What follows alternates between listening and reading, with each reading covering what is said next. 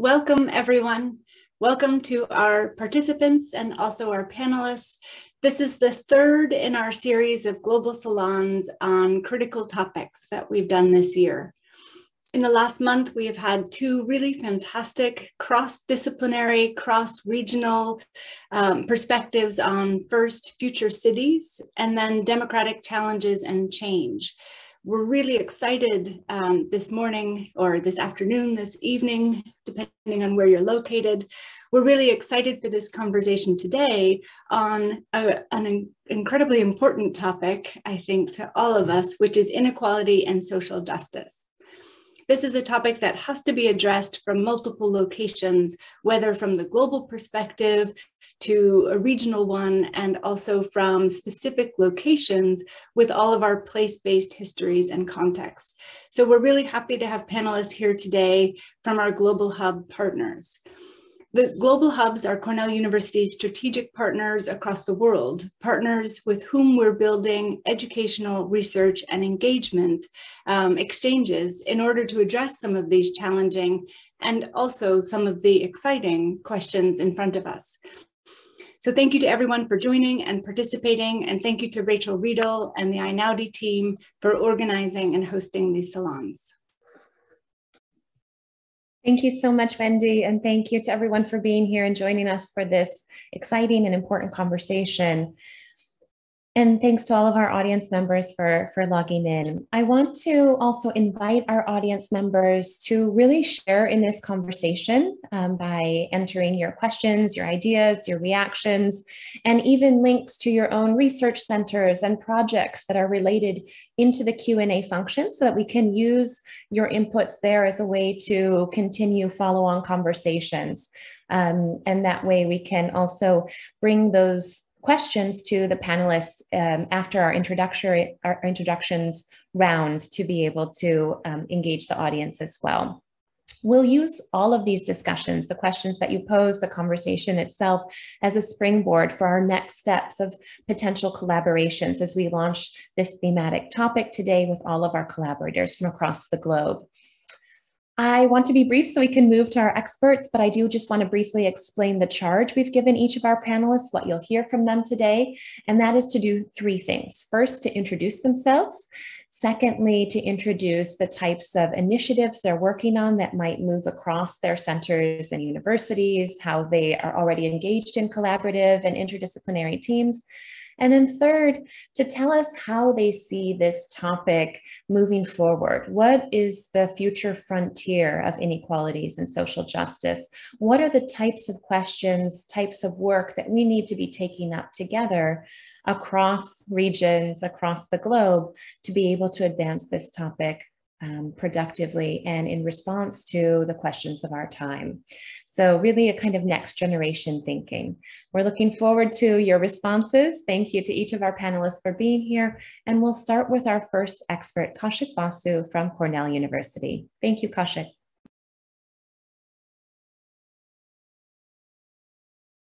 Oh, Kaushik, I think you're muted. Yes, that always happens. Thank you very much, Rachel, Wendy, all of you for being here for this very, very important discussion. Let me just tell you, I am professor of economics at Cornell University. And since you want to know my current concern, I'm actually working currently on group moral responsibility. And that brings in multiple disciplines, which I've always enjoyed interacting with. In this case, politics, sociology, philosophy, and of course, economics. That's my current work. But engagement on this topic, the topic that we are discussing, it's not something that I'm currently working on, but let me just tell you that I personally believe that the level of inequality in the world is intolerable. We, all of us, those who are listening, me, we are on the better end of this. If you look at the global spectrum, we are on the better end. But that is no reason for us to be silent. We are just lucky in this extremely unequal world to be at the better end, but it is a matter of global concern. If you think of the richest and the poorest, the distinction, I remember computing a little back of the envelope calculation that all the people in 3 countries, A, B, C, to remember easily, Angola, Burkina Faso, and Congo Democratic Republic, their total wealth is a little less than the total wealth of the 3 richest people in the world. 3 individuals, 3 countries. And I do believe that there will come a time when human beings looking back at us will be shocked that we tolerated this kind of inequality living in there. But I don't blame individuals. We are all a part of the system, but this is something that we need to be engaged with. Institutional engagement, since Rachel mentioned that we should talk about, I did have in the World Bank in a big way on this topic. And I'll tell you something specific that I worked with a whole team and it was introduced. Now it seems very easy, but there was a lot of pushback when we were introducing. Among World Bank's mission goals, there are 2-3 things that the World Bank is organized around.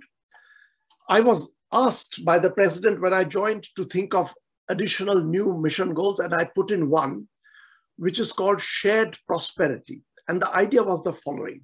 We human beings love to compare different countries on different criteria. We do by GDP, GDP per capita.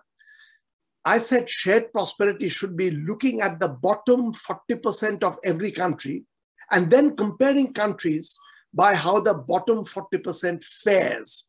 And that became the shared prosperity goal. And the World Bank since then collects and makes available data on the bottom 40% of every country, how they are faring. So that was my direct engagement as just an academic's little contribution to being sensitive to the bottom end of society. Let me jump straight away in 2 minutes on future, where the research agenda is going. I believe this is something that we will all have to take on, that as technology progresses, mechanical labor the need for mechanical labor is going to go down the world over. This is not happening immediately. It's happening immediately in rich countries, in United States, in upper middle income countries. The need for mechanical labor is going down, but poorer countries where there is much cheaper labor available, there's space for this, but this is going to go. How do we take on the challenge when the demand for labor goes down? What do we do is I feel urgent and we ought to talk about this. One thing that people say is that if you give people an income without them having to work for it, you hurt their dignity and pride. I believe in some circumstances that is true, but if you have a right to a certain amount of income, it is not hurting your pride. And the biggest example I give is in the olden days, feudal lords, the leisure class that did very little work and other people worked. We did not worry about the leisure classes' emotions being wounded. They're feeling so hurt that they're getting a lot of money without having to work at all. I feel the way the world is going, a lot of the income is going to be from ownership of the robots, of the machines, etc. And that has to be shared. So what we need to think about is many of the standard legislative methods like antitrust law. Yes, we should use them, but I don't think that will be enough. We need to think of a certain form of shared prosperity in the following sense. Profit sharing of certain kinds. And I'm not saying take away the profit and everything should be state-owned. I think that's a big mistake. That gets captured and then it becomes an oligarchy. Russia, USSR began with this, everything got state-owned, and then a few people captured that and it became, in fact, an ultra-right-wing oligarchy. What I'm suggesting is something very different, that for a fraction of the profit, people have ownership individually, and you, as the society earns more, you begin to get that. But there are cross-country problems. Even if you begin to do this within the country, how do you work that across countries? So there'll be big challenges, but this is a big enough problem. And I like to believe that sometime in the future, the inequality will vastly go down and we will look back at today's world the way we look back at some of the past injustices. And we are shocked that human beings tolerated that future generations will be shocked that we tolerated this. But this is both a challenge of emotions. We do want to correct this, but it is an intellectual challenge. Just being angry, you cannot correct it.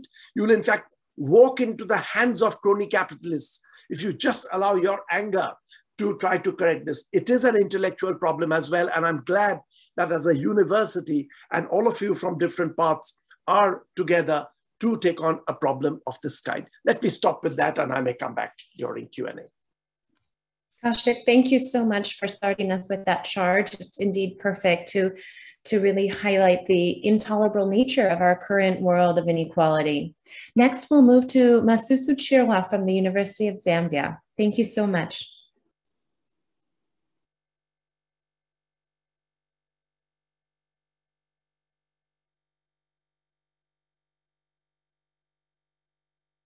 I think you also need to unmute, please. Okay. Are you able to hear me? Okay, great. Yeah, so I'll talk about inequalities and social injustice in Zambia. Then from there, I'll link it to the studies that I'm currently doing, though they may not directly link to inequalities and social injustice, but to some extent, I'll be able to show you how the two link connect.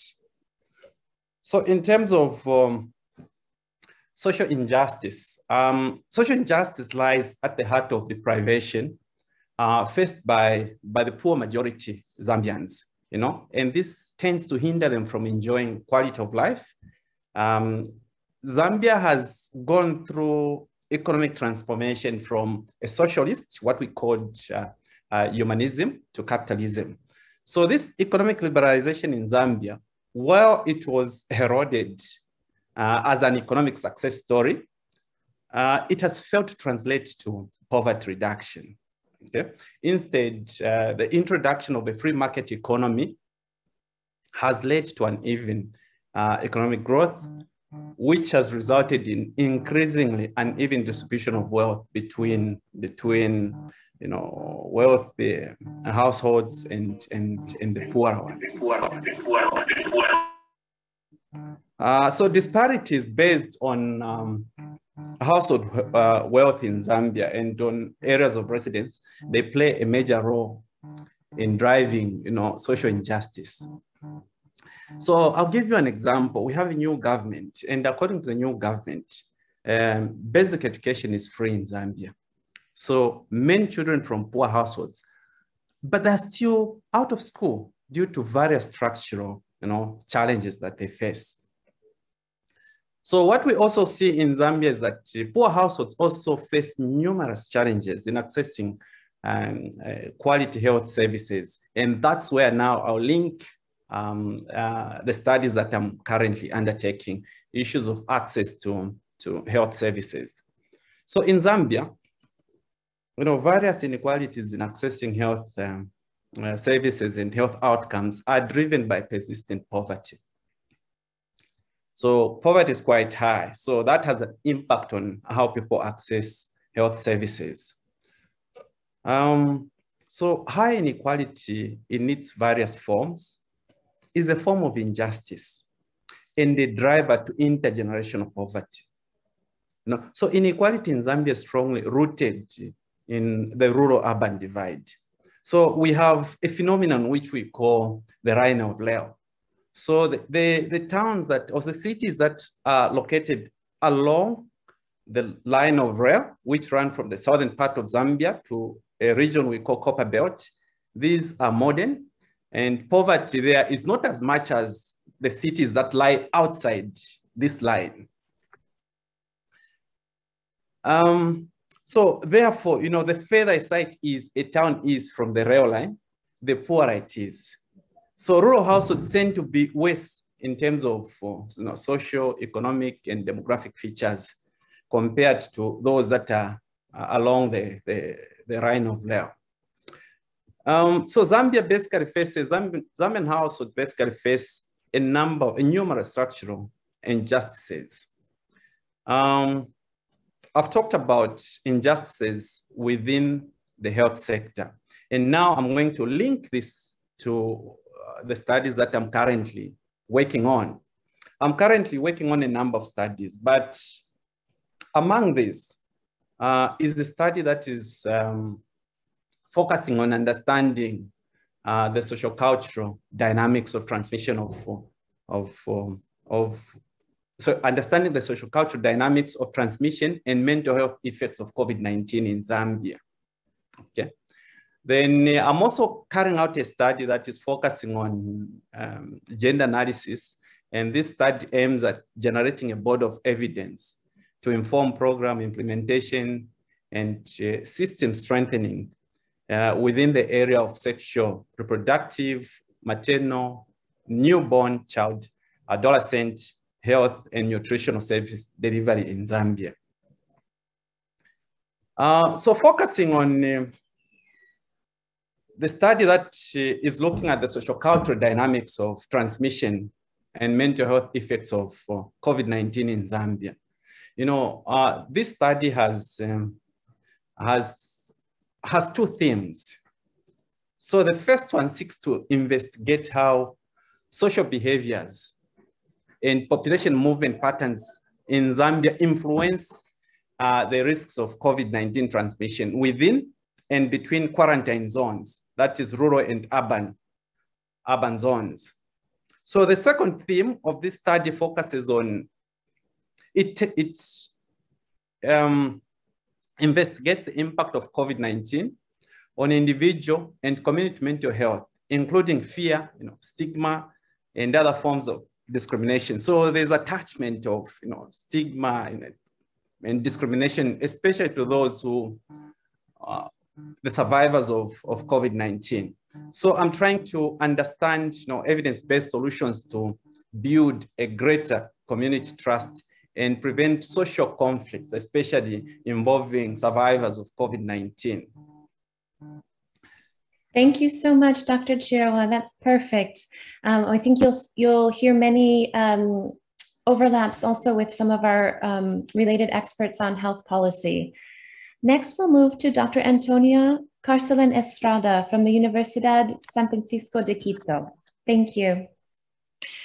Hi, my name is Antonia. I am assistant professor at the College of Social Sciences and Humanities in USFQ in Ecuador. I work all kinds of interdisciplinary research, but mostly with translation studies, global South decolonial thinking, cultural studies, race, orature, historiography. Currently, the initiatives that I'm involved with, there's various, There's activism and translation. That is something that I've always done.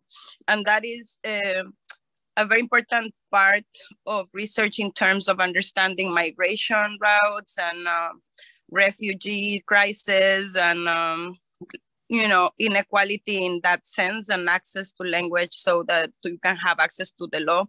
I also work with orality and issues of memory. So there's a lot of the trauma, collective trauma that gets processed through orality in these migration processes that are global. I also work with British scholars on a grant for development. And that is a very interesting project. It connects critical geography and development studies to try to establish networks for an alternative development to extractivism, because there's a context of extreme violence, because the extractivist economy that we are forced to live under is very violent on the people that they dispossess in the process. And that is also a lot of inequalities in terms of climate, there's, crisis in the future, but inequality in terms of environmental justice, which is another part of social justice.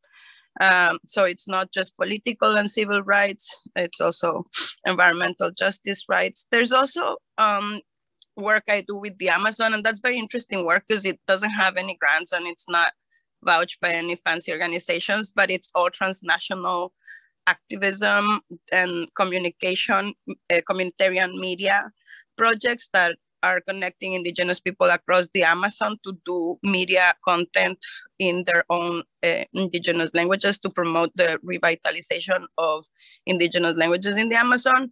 And it started with the Quijos, which is an interesting case study of an indigenous group in the Amazon that wants to recover that language. But there are others who work through the networks of Lanceros Digitales, very interesting projects. And finally, we just started an institute for the advanced study of inequality at USFQ, which you're all more than welcome to collaborate with.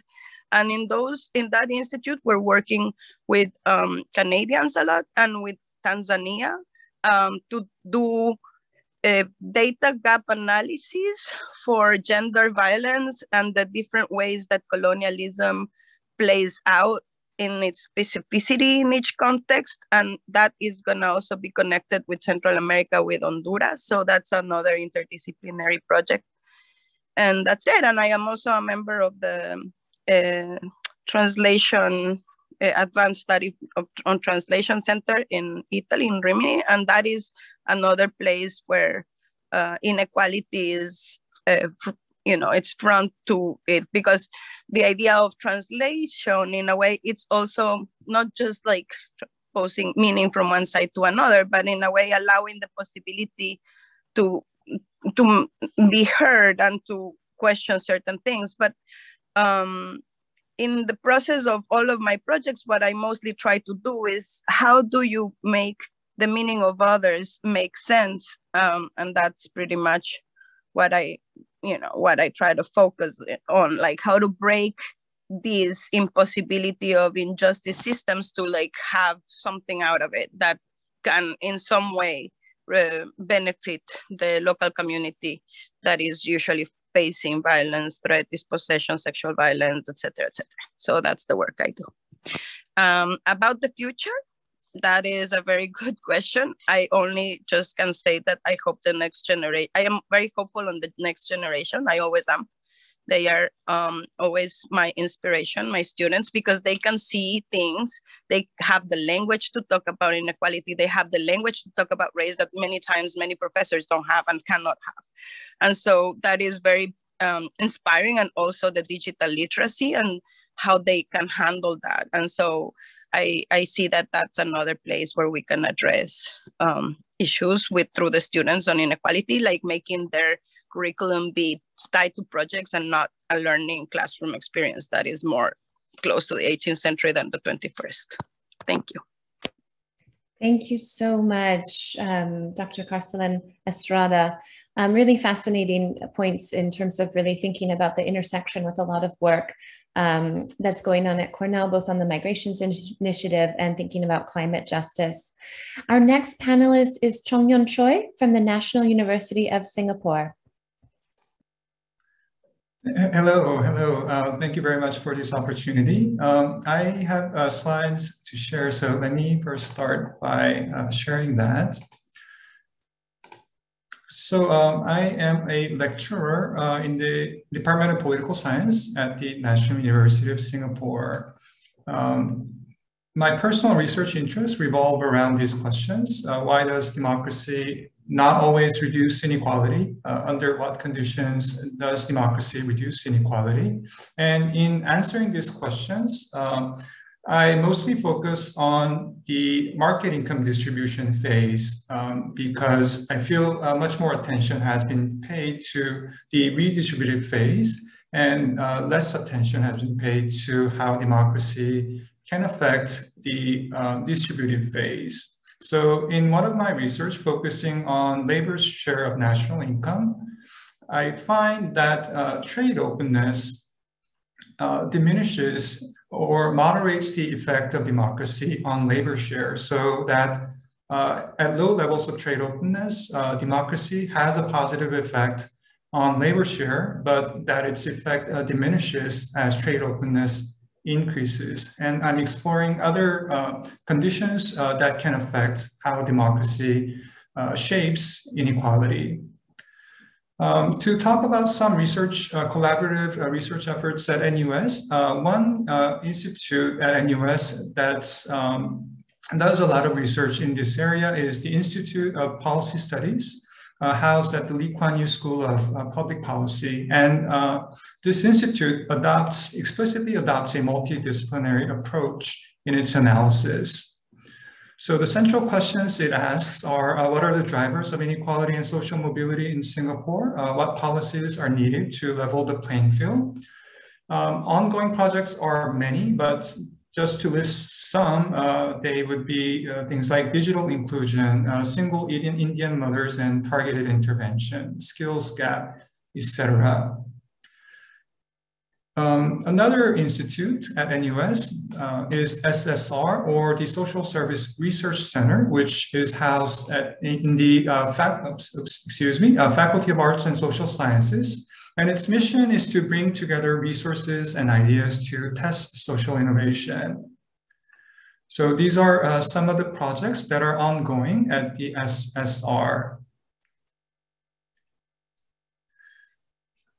Now, in terms of future research agenda, so some things are related to, I guess, my own personal interest. I think more could be explored in terms of the macro level factors that affect how democracy influences inequality. So things like links with the global economy, domestic political economic institutions, social conditions, etc.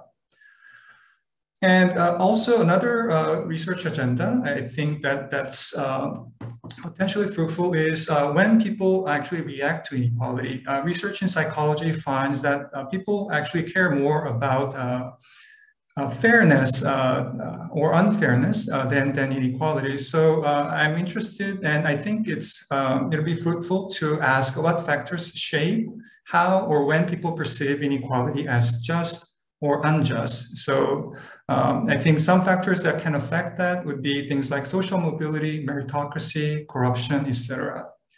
And that's it. That's it for my presentation. Thank you all for your attention.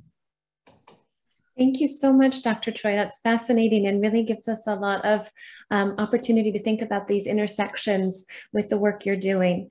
Next, we'll move to Dr. Jamila Michener at Cornell University.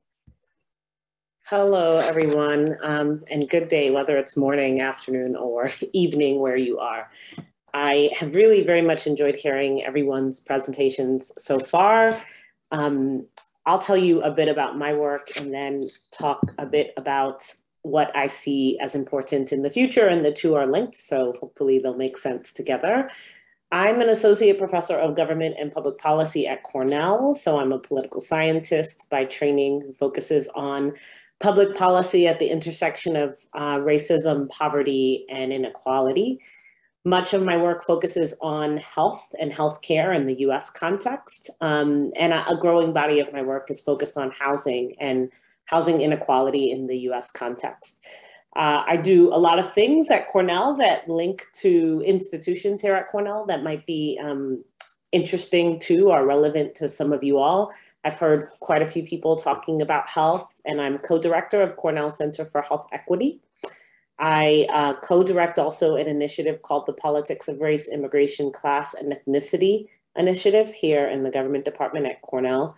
And I've also been a part of, and I'm excited about, been a part of thinking about and brainstorming, and continue to be a part of building an infrastructure for a center that is developing here at Cornell called the Center for Racial Justice and Equitable Futures, which, among other things, in initial conversations when we brainstormed what a center like this should look like, we really focused on a center that had a global reach and emphasis, even as it was able to attend to and grapple with the particularities of specific contexts like the US and beyond. And so hearing all of you speak really kind of reinforces and reinvigorates my interest in developing that kind of institution that I think can bring in a lot of the concerns that we've been talking about, even if our specific contextual emphases vary. So I will say my work around race, poverty, and public policy, the kind of core of that work has been focused on health policy. And as a political scientist, I think not just about how health policies like a policy, Medicaid, a policy that we have here in the US that serves mostly low income populations and disproportionately Black and Latino populations of color. So not only how a program or a policy like that affects health outcomes, whether people live or die, how long they live or die, how well they live or die in terms of their health, which is important. But as a political scientist, I think about how programs like that affect people's power and voice, their positioning in social and political communities. And as a result of that positioning, their ability to influence policies going forward, right? And so thinking about health policy as a political scientist points me to critical questions about power. And if there's a word or an idea that I think is really critical to sort of introduce and center in this conversation. Power is probably the word, and I think it lies at the center of a lot of what I've heard people share thus far, but is one that often we don't quite put our finger on. When I think about the future, it feels brighter after spending the last few minutes with you all, to be honest. The world is a hard place right now, so I appreciate the light that you all are shining in it. When I think about the possibilities, if we have an approach to difficult questions about inequality and justice that is interdisciplinary, that is collaborative, and that involves working with one another in ways that cross our boundaries and comfort zones. So I will say, in some of the work that I've been doing focused on housing and building power for housing justice in the US context, it's really been interesting and heartening to see organizers in the US working with people across the world, right?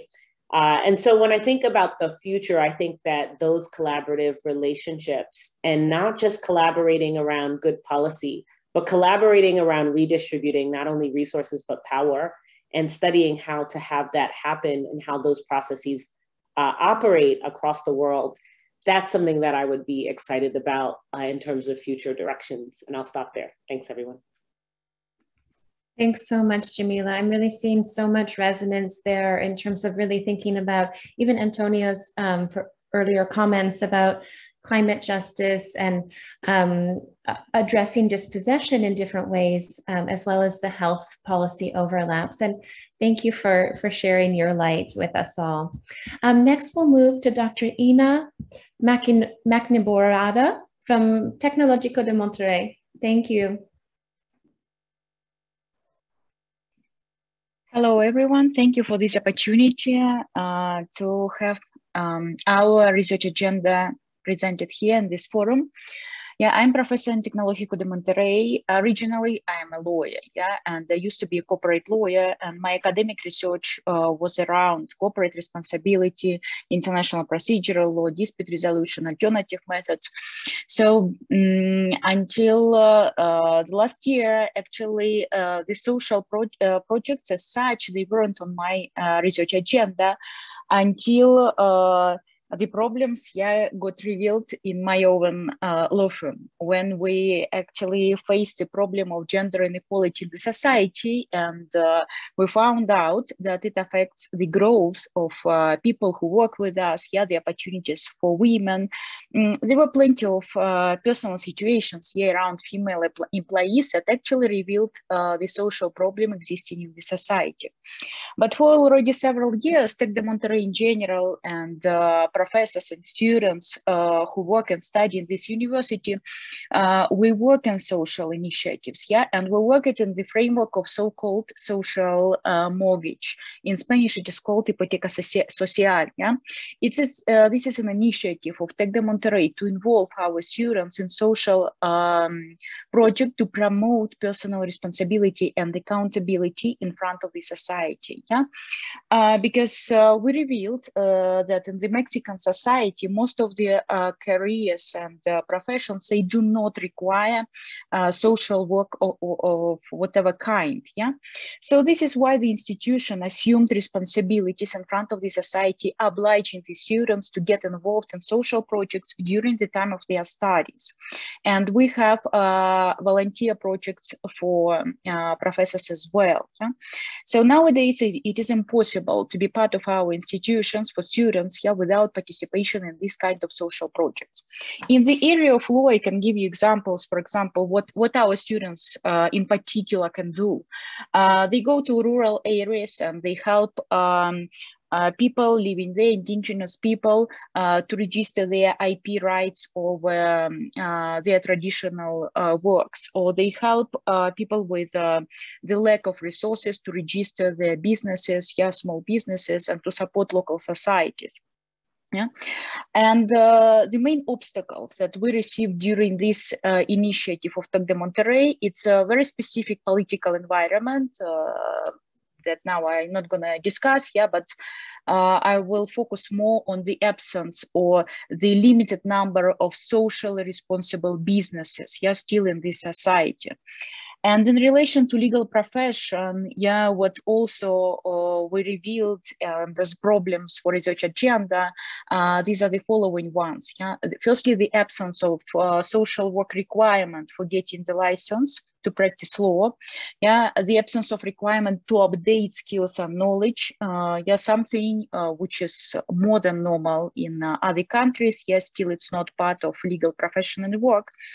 There is no requirement for pro bono work. Lawyers very often, they require social agenda or pro bono agenda, but when you ask what is the project, most of them, they will not be able even to state the project. The national bar is not a self-regulated institution here, that imposes personal responsibility on lawyers.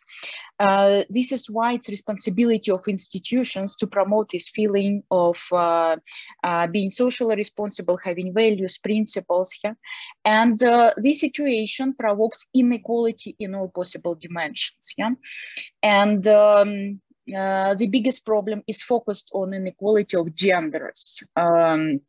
This is why these initiatives of social mortgage promoted by Tec de Monterrey and personal example of academic leaders is extremely important for making our students grow professionally, in particular in the ambit of legal profession. So in my law firm, we studied the project that nowadays will be my research agenda as well. This is a project of gender equality. I was asked why gender equality first, firstly, because in Mexico, we do not see female partners in most of the law firms, When we started social project in our law firm and we needed to have a help from marketing agency to promote the projects among female specialists who do not have access to the opportunities which we offered, we started checking the number of female partners in the law firms. And you will be surprised that most of the law firms in Mexico, they don't have any female partners. The biggest law firm with 30 partners has 0 female partners. So this is why we started the project, a social initiative, which will provoke investigation in this area. The project is called Sigue Derecho. In English, it can be presented as Ghost Right Ahead or Follow the Law. And the project is devoted to the promotion of profiles of female lawyers from other parts of Republic. For other, it means outside of Mexico City, to have them invited for practice in our law firm and to cover all their needs for living, renting space where to live, arranging the space close to office, because Mexico City is quite a dangerous part of the world in general, in Mexico. So such initiative will give us the opportunity, firstly, to interview the candidates and then those who will be part of the project already, of scholarship, as we call it. And it will give us the basis for further research. And the gender equality, it's a stone on which we can build a church of diversity in general, because the Mexican society is very diversified. And you will be surprised that we have, for example, Mexican African settlements in some part of Mexico, but you will not see these representatives in legal profession in Mexico City. So such situations, they cannot be tolerated, and we will move forward with such projects, promoting them among students and among academic professionals as well. So this is information which we present, for example, as a reason for the project, that in Mexico, out of 100% places in a legal profession, only 38 are occupied by women. And as I told you, you almost will not see women on influential positions in law. So as well, you will see that already we have more than 50% female students in law faculties, but we don't see this representation in influential positions in Mexico. And as well, we have very interesting initiatives coming from high-level law firms, to organize departments where women would be able to take influential positions, but unfortunately, this is an idea to segregate women, not to create some common projects with them. So this is a research agenda which currently we have. Yeah? Many thanks. So much. Yes, thank you so much, Dr. Makniborada. Really appreciate it. And we have other legal scholars who are here, will be presenting soon as well to speak to that. Next, we have Dr. Mamya Mensah Bonsu from the University of Ghana. Hello, everyone. I'm Miss Mensah Bonsu. I'm aspiring to the title you just gave me, so just to correct that. I'm a really early career academic, so I'm excited to see what other people are doing and to learn. So about my work, I focus mostly on disability and gender rights and law. And in particular, I'm interested in exploring the intersections of these broad areas, because I found that at least in my part of the world, there's a lot of research in these specific areas individually, but very few of them have explored the overlaps and the issues that arise when you have gender intersecting with disability and with human rights law. And so I look at these areas, and in particular, the effect of law on socioeconomic development of women generally, but more specifically on persons with disabilities and their female caregivers. And this research area is as much a career path as it is a personal space for me, because I'm a mother of a child with disabilities. So that's how this developed into what are my rights? Where do I go? And then I realized that there was nowhere to go, and that there were really nuanced understandings that were missing from the law, which perhaps only through a lived experience could someone speak to the issues arising there. So that's for me, my key questions are, how does the law, or how does the operation of law create gaps in the law? And by gaps, I mean unregulated spaces for women, and specifically for mothers with disability, with children with disabilities. And I found that the laws in Ghana tended to look at the end, what I call the end product, when the person with disability or the child with disability has already grown up and is potentially sufficient or still dependent, but not so much the framework surrounding that person with disability, and how to make sure that we have children with disabilities who actually grow up to that level. We've cut out those people at the back. And so it's, if you survive and you make it to the end as an adult, then you can assert some rights.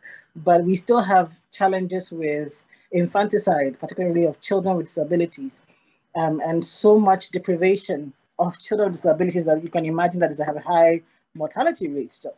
So my interest is in closing those gaps, and my hypothesis really is that it's in dealing with the gaps left by the unregulated women that we can protect properly the rights of children with disabilities. And how do we use the law or the regulatory frameworks to achieve this goal? The future of my general research agenda, I think that my research interests are already so intersectional that is ripe for interdisciplinary and multilateral research, because it will span, medical legal practices, psychology, human rights law, disability, tax law even. So it's, by their very nature, they are open to interdisciplinary multilateral research. So currently what I'm working on is on COVID-19 fiscal policy. So in the wake of COVID-19, there's been so many areas and where there are gaps for persons with disabilities. So we are starting one on fiscal policies, examining the fiscal policies and legislation that sprang out of COVID-19, and whether those are inclusive to cover persons with disabilities and their caregivers. So that's what we are working on right now. Thank you so much. Wonderful. Really appreciated that, Ms. Mensa Bonsu. Next, we'll go to Dr. Siba Grovogui from Cornell University.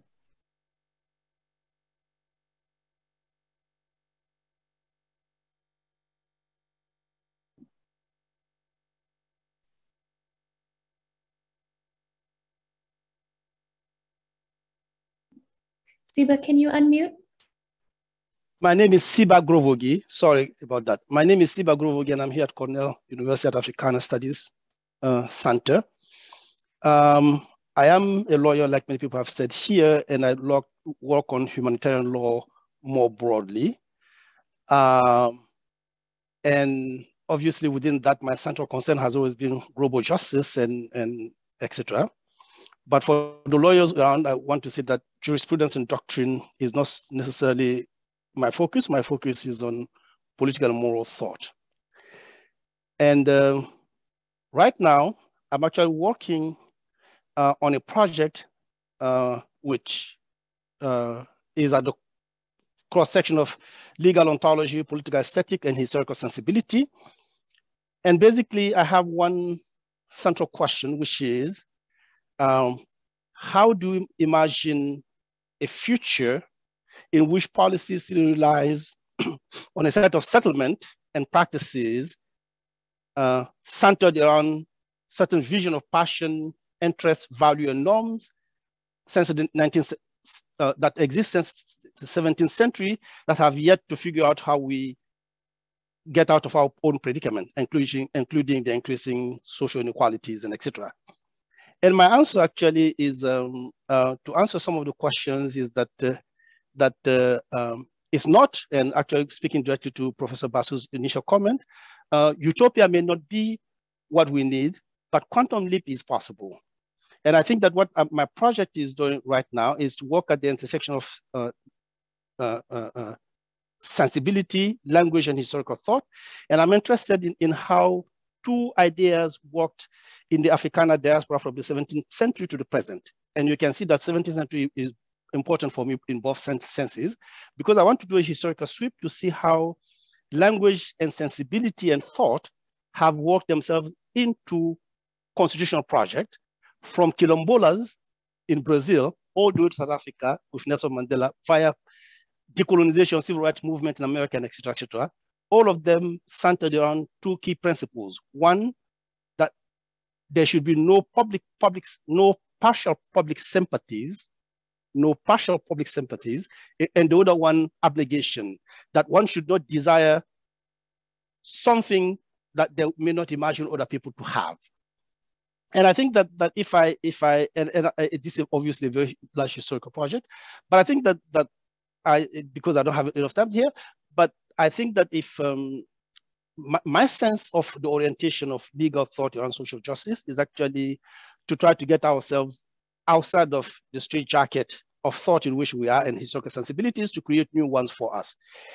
And I want to extract that from the idea of utopia, which is always where people go because utopia is impossible, but I wanted to place this in actual practices that are within a certain diaspora, which actually is not just possible, so it's not a flight of fancy, but the plausible.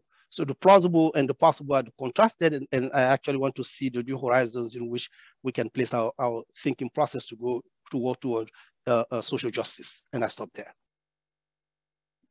Thank you so much, Siba. I think that's really well put, and what is possible and plausible and what new horizons we can imagine. That's what we're doing here together. Next, we'll go to Dr. Suraj Hongladoram from Chulalongkorn University.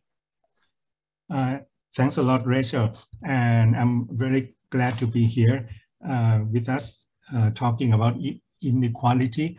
I'll be brief and I try to finish everything within the time slot that we have.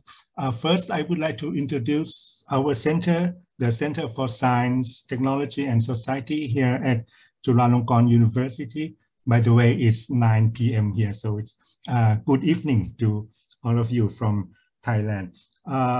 It's an interdisciplinary center We have 4 members. Our purpose, our objective is to be a focal point for interdisciplinary kind of effort within the university, especially concerning STS, science, technology, and society. I'm from philosophy originally, and I'm trying to coordinate with colleagues who have interests in this kind of collaborative and interdisciplinary work to get together. My own work is focused on applied ethics and philosophy of technology. My latest book is on the ethics of AI, a Buddhist perspective.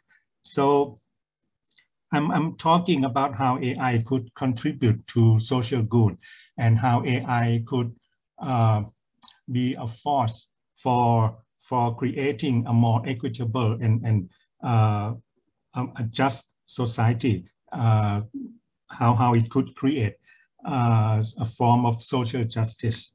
And that is not automatic, of course, and we need to think clearly and systematically.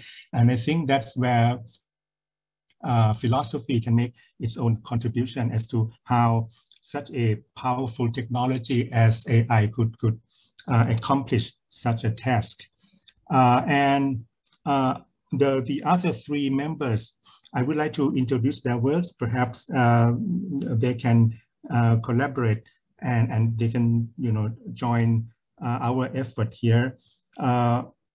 Another colleague of mine is from urban planning, and he is also working on inequality issues where some groups of people are located in hard to get areas, like they are poor and they are among the elderly groups, and they have difficulty using the ubiquitous apps that we in Thailand are using, but in some remote areas, it's a bit difficult to get the incentive for the people, the riders or people who deliver the food to go there. So he's working on mechanisms to help redress that problem. And another colleague of mine is working, she is also from philosophy as I am, and she's working in epistemology, especially in social epistemology, and she's working on epistemic injustice. And obviously that has a lot of implication for our concern here tonight, which is inequality. So epistemic inequality, if I may. So my current project, I'm being a part of a project, an international project on incubating feminist AI, which is funded by the IDRC from Canada. And the project spans many countries all around the globe. Our main objective in this project is to find out ways in which AI could contribute to a more gender equal society, to more gender equality, how to reduce the biases that many believe are inherent in the AI algorithms themselves, and identify the challenges that are there in order to make AI kind of a more kind of a positive force. So the project is ongoing, and if you're interested, we will be delighted to share further information with you. And as for the future, I believe personally, and this has been my work for quite some time, that some philosophers are quite pessimistic about technology. They think that they could bring about some bad things. However, I don't think that is automatically the case. I think we can look at how technology could contribute to social goods and how technology could be designed from the ground up in such a way. I mean, I'm not talking only about AI. We can make another level of higher abstraction and look at technology in general and find a way in which, you know, technology could be our ally, so to speak. It's quite a challenge. It's difficult, but I think it's possible. So that's all from me. Yeah, thank you. Thank you so much. Relates to an upcoming panel that we'll also be hosting. You might want to tune in on AI and new media, and really to bring the justice and equality question to bear as well. Thank you so much. Next, we'll go to Dr. Casey McCall-Smith at the University of Edinburgh. Great, thank you very much. So as she said, my name is Casey McCall-Smith. I'm a senior lecturer in public international law at Edinburgh Law School and the director of our Global Justice Academy, as well as the chair of the Association of Human Rights Institutes. So as you can imagine, with these areas, my research predominantly focuses on international law and the way in which international law is implemented in national and subnational legal systems through both law and policy. In effect, my work aims to explain how international law that seems often is criticized for being out of reach and irrelevant. I'm interested in how it actually shapes our daily lives in very big and small ways. In particular, my focus on human rights law has led to some very interesting projects, both here in Scotland and in the United States, where I'm from. So one of the ways in which I've been looking at this connection has been through monitoring the military commissions in Guantanamo as a means of investigating the US implementation of the protections outlined in the International Covenant on Civil and Political Rights, as well as the UN Convention Against Torture. This has had an important knock-on consideration for the ways in which the US uses its political influence to shape the world. Through this work, I have examined the ways that the US approaches the issue of torture and fair trial rights, and how the way this is played out in Guantanamo has the potential to engender kind of relaxation of many fundamental rights that were formerly considered sacred in the US. Here in the UK, for the past few years, my work has focused on the incorporation of international human rights treaties into the devolved Scottish legal system and how changes to law and policy at this sub-state level interact with the broader UK legal system. This stream of my work has presented the opportunity for me to develop a wide network of partnerships, both across the university and across civil society. And we work together to kind of translate legalese into usable advocacy language. So much of my work has been facilitated in conjunction with the Global Justice Academy, as well as the Edinburgh Center for International and Global Law at Edinburgh University. The GJA is one of our many research centers in the law school, and it partners with other research centers across the university so that we can develop a multidisciplinary approach to global challenges. Other centers include the Global Agriculture and Food Academy, the Children's Rights Observatory for Scotland, and the Center for Security Research. And this is just a small sample of the spaces at Edinburgh where there are opportunities to address inequalities and social justice issues. So along these lines, we've joined forces with academics working in children's areas. For example, the UN Convention on the Rights of the Child has been a focus of mine, and we've looked at how the sociology of early years, primary and secondary education, the use of artificial intelligence in education and service provision, and inequalities in the health services, and the relationship between the economy and deprivation in low-income populations impact children and their development into adults and engaged citizens.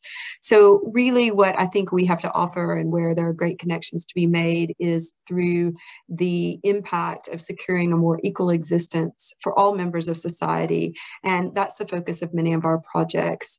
In this context, law cannot cannot be understood without a deeper understanding of the sociology of deprivation, cyclical marginalization, and multi-generational barriers to accessing education, health services, and the many different engagement opportunities that society provides. So I think I'll close it there, but thank you very much. Thank you so much. And next we'll go to Dr. Jean Hong from the Hong Kong University of Science and Technology.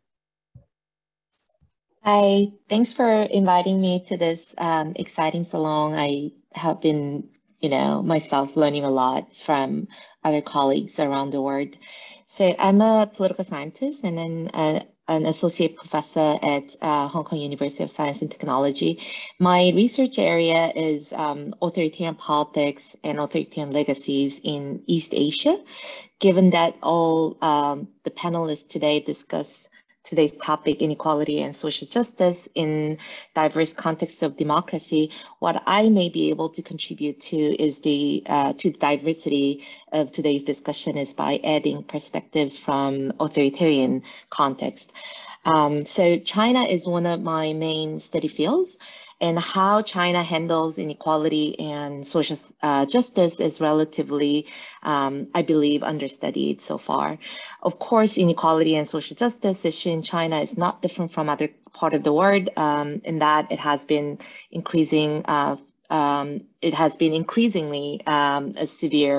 a serious social issue in the country. However, I think there are several critical and unique aspects that the Chinese inequality issue differ from other, especially democratic contexts. So let me summarize a few of them. So first is, I think, the speed. So as China is one of the fast growing economy in the world, the inequality, the increase in inequality has been also probably one of the most rapid among the developing countries and probably in the world. And second is how citizens react to the increasing inequality and how government deal with the inequality. So, citizens how citizens participate in politics and social issues in China, as we all know, are different from other contexts. So overall, the media environment is very closed, and information flow is intransparent with the internet censorship and media monitoring, all that. So while in other countries, civil societies and media and researchers like us must be the main forces that push the government to act against the increasing inequality, these paths are quite relatively limited in China.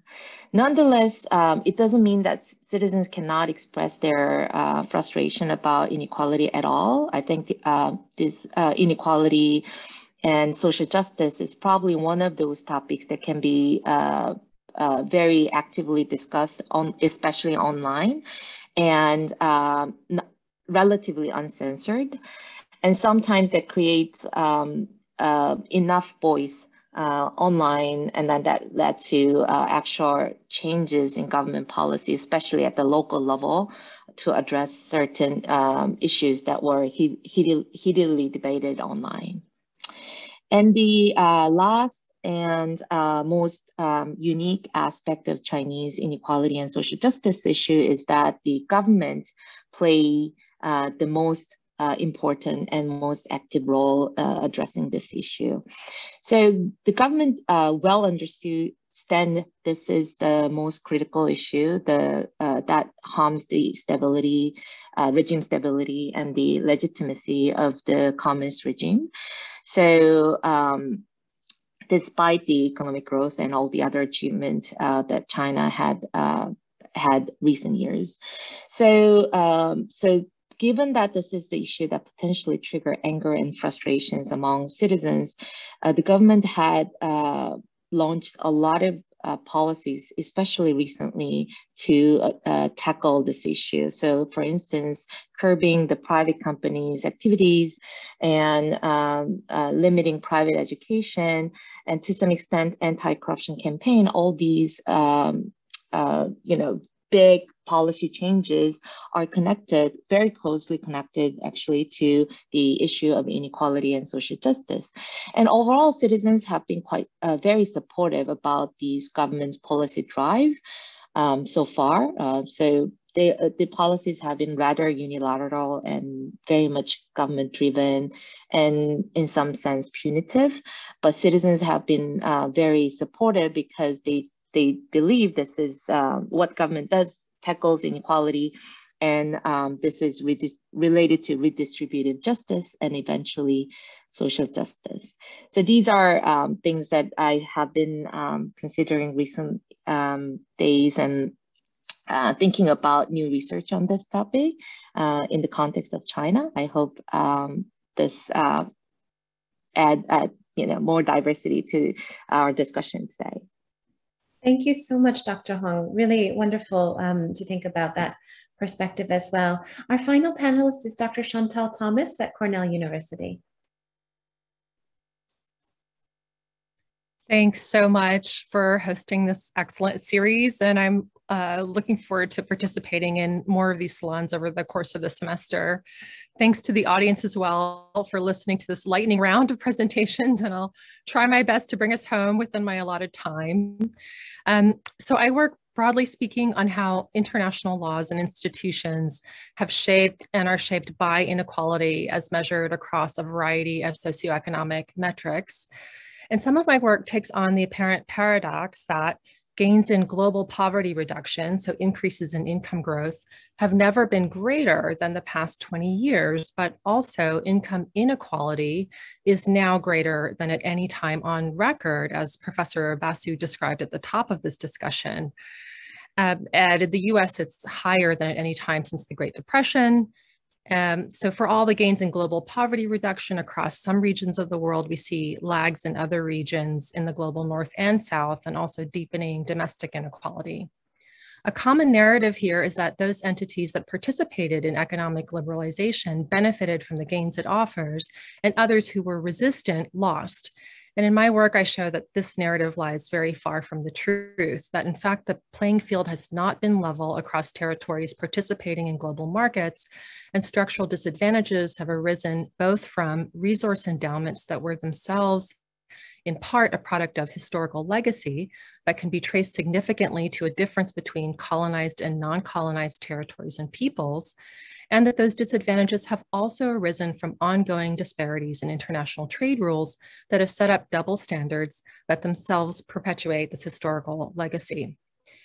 Also, domestic policy space has been far too inattentive to the question of distributive consequences of trade liberalization, and I show how that's arisen from formal theoretical limitations with trade policy itself, which is concerned with aggregate gains and not the distribution of those gains. I also question to what extent these limitations have arisen from less formal modes of ideological legitimation. I've also looked outside the typical parameters of international economic law to ask how forms of socioeconomic inequality have been shaped by and have shaped international institutions. So in some work on international trade and people of African heritage, I look at global agricultural markets to unearth how the historical legacy of racial capitalism not only shaped the landscape of global economic inequality, but continues to be seen in discriminatory rules and practices, both in international economic law and in US domestic law related to global trade. Another issue I've studied at some length is the relationship between trade and migration.